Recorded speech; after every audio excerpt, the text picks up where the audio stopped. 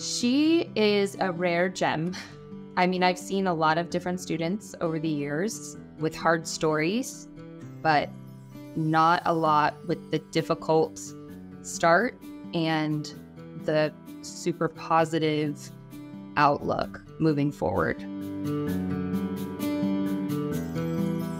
I stopped school, I was in the 4th grade. I was homeschooled and lived in the country.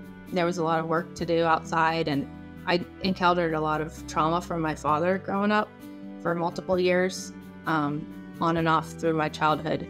And so it kind of stopped there with my education. I found Placer School for Adults. I got a little magazine in the mail.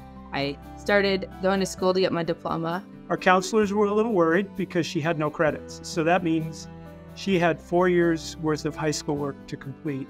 That's a big task. She has 2 young children. She's a single mom. She just has this light inside that you see immediately.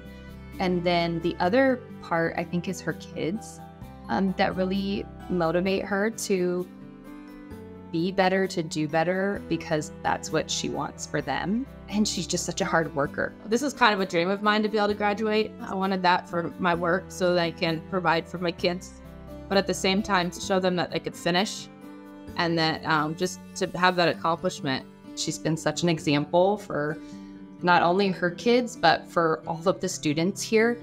Like, that's one of the most amazing things, is how she's encouraged the other students in the classroom, how she cheers them on and shows up for them.